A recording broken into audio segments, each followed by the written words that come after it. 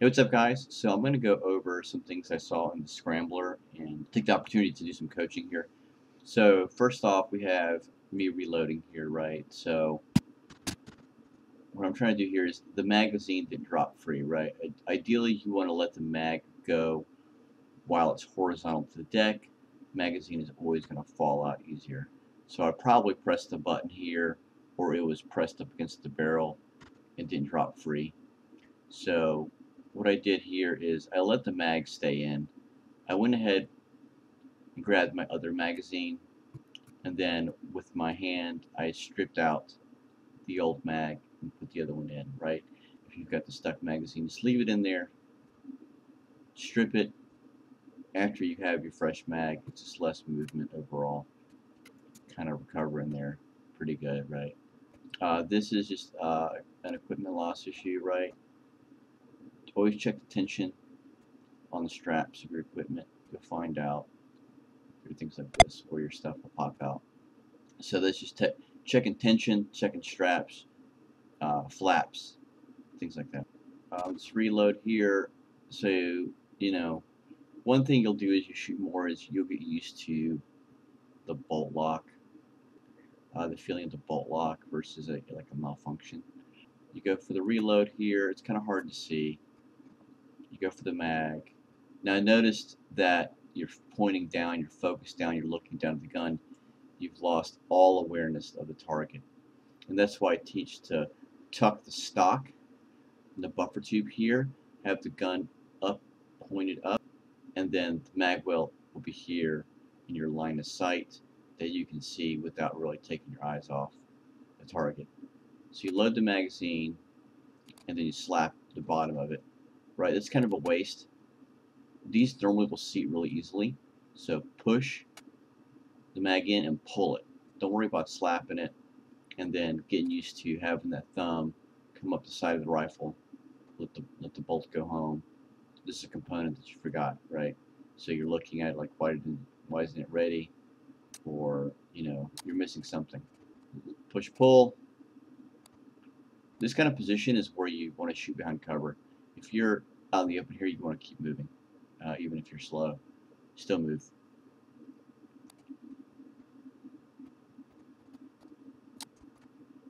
All right, here.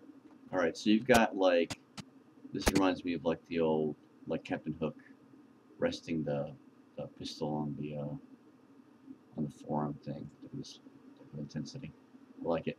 So what you can easily do here is take this hand, right, palm faces away from you.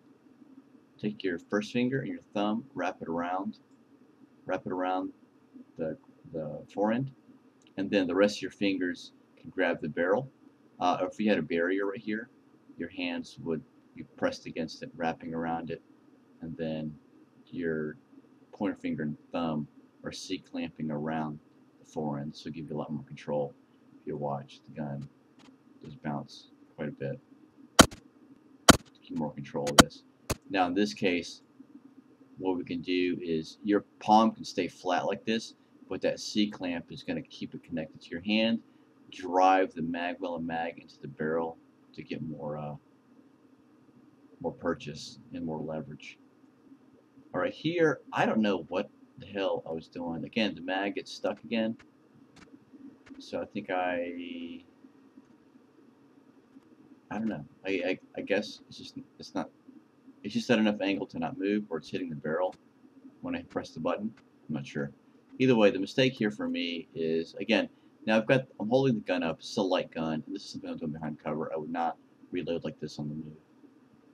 And so, get the magazine in, right? I'm trying to keep the mag well up in my face, almost like how I would reload a pistol.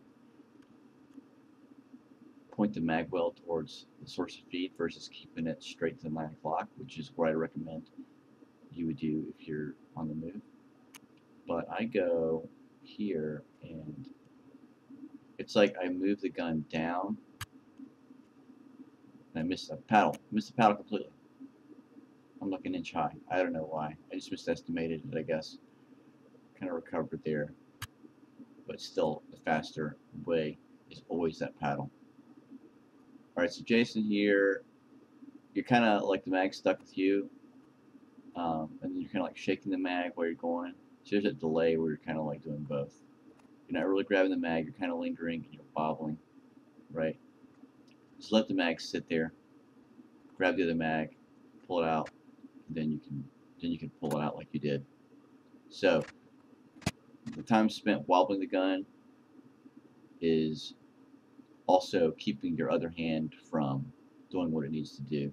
Now, if you're wobbling at the same time and your left hand was uninterrupted, it would be different, but it kind of distracts you, so you kind of pause there. So just let the mag be, go for the new mag, strip the other one, and reload.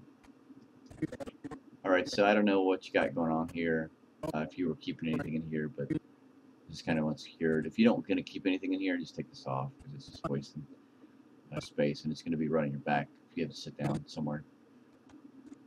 Here, same thing, everything's loosey-goosey. Check the tension on your straps, right? There's a lot, see how everything's flopping there? Like it should be tight to the body, so check the tension on your belt. Check the tension of the mounting of those pouches to your belt, and then check the individual tension. Bye-bye, free mag. Alright, so this is one where it's just, you know, you haven't done this enough, right? And so you're just kind of doing what you think you need to do. And when you don't know how to do something, your brain just best guesses and tries to work through the problem. So kudos on working through it, but let's talk about what you did here. Alright, you get the bolt lock back. Also, one thing I want to notice is you get your magnifier on the whole time. That magnifier really is ideal for you know, beyond, you know, 200 yards. Here you shouldn't need it. I mean, 100 yards maybe, but really here it's gonna stifle you. It's gonna slow you down. So just keep your left hand on the forend. Use your first finger there. Release the mag. It's gonna fall free because it's horizontal to the deck. Right. So your kind of hand is like kind of redundant. Your hand could already be going for the magazine while it's falling away. Alright, so this is just a practice thing. Again, this is a dry fire fix here. You can do this with empty mags. It will let the bolt go home on empty mags. So you grab the mag, no problem there.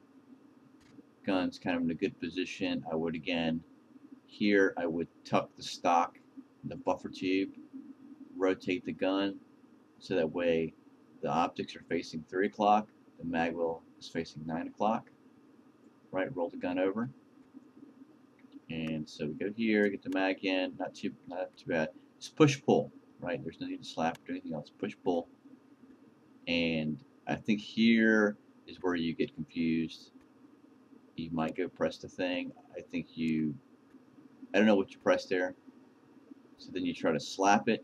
Never do that slapping shit on the side of the rifle. It's really easy to hit the hollow concave part of your hand and totally miss the paddle.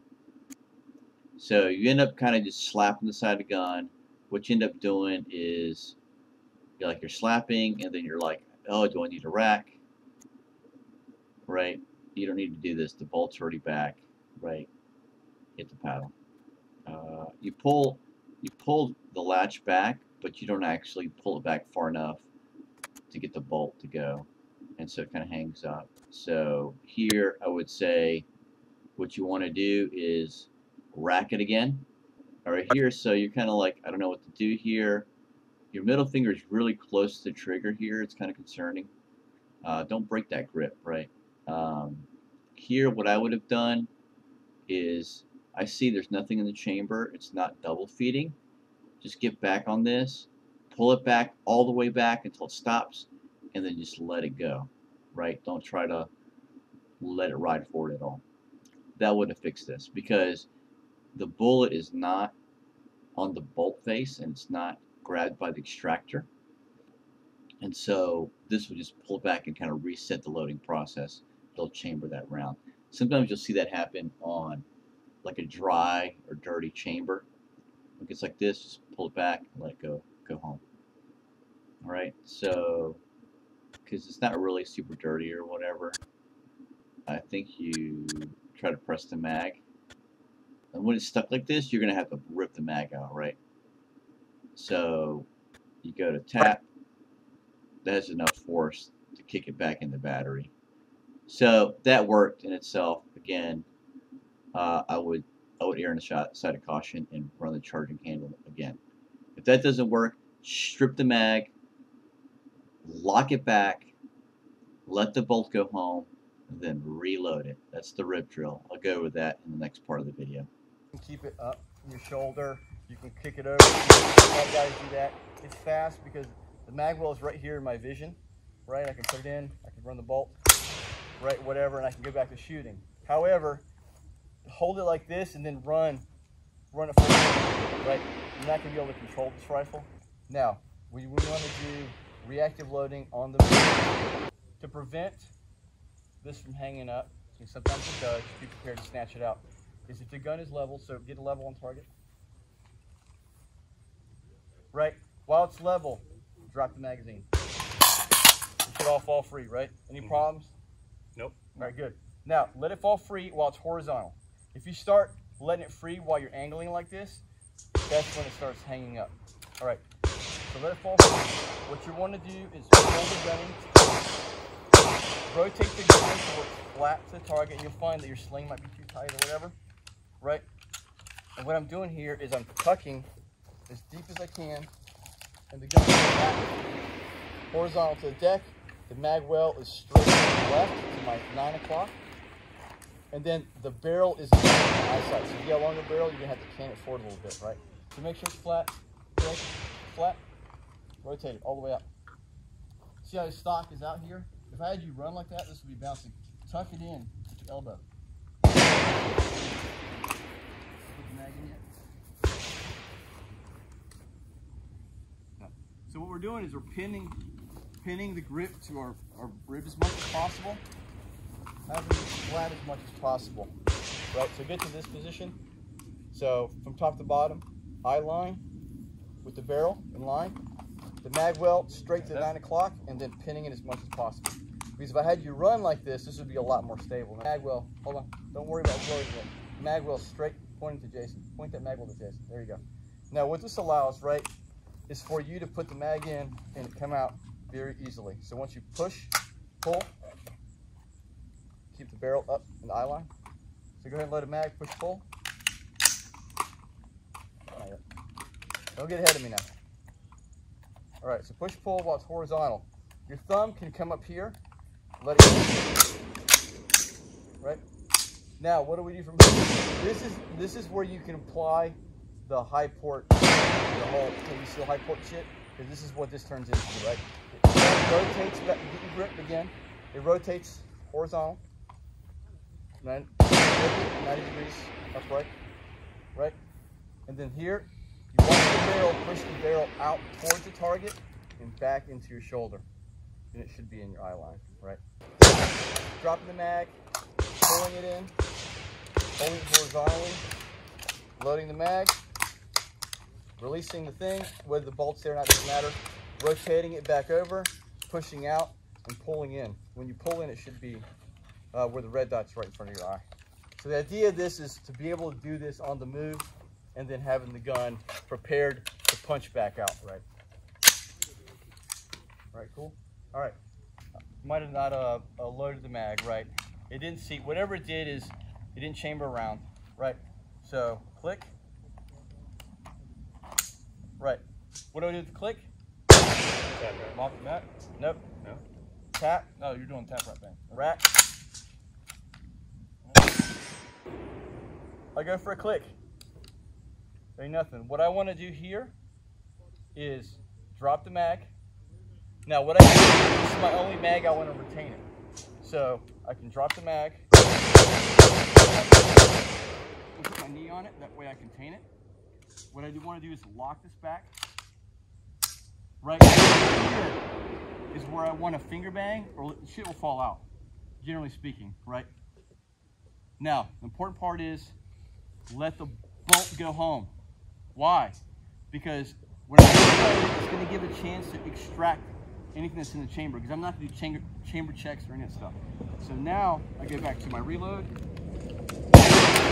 tap, rack.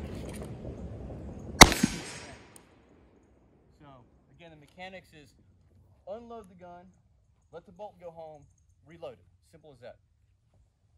Click, tap, rack, bang, mush, rip drill.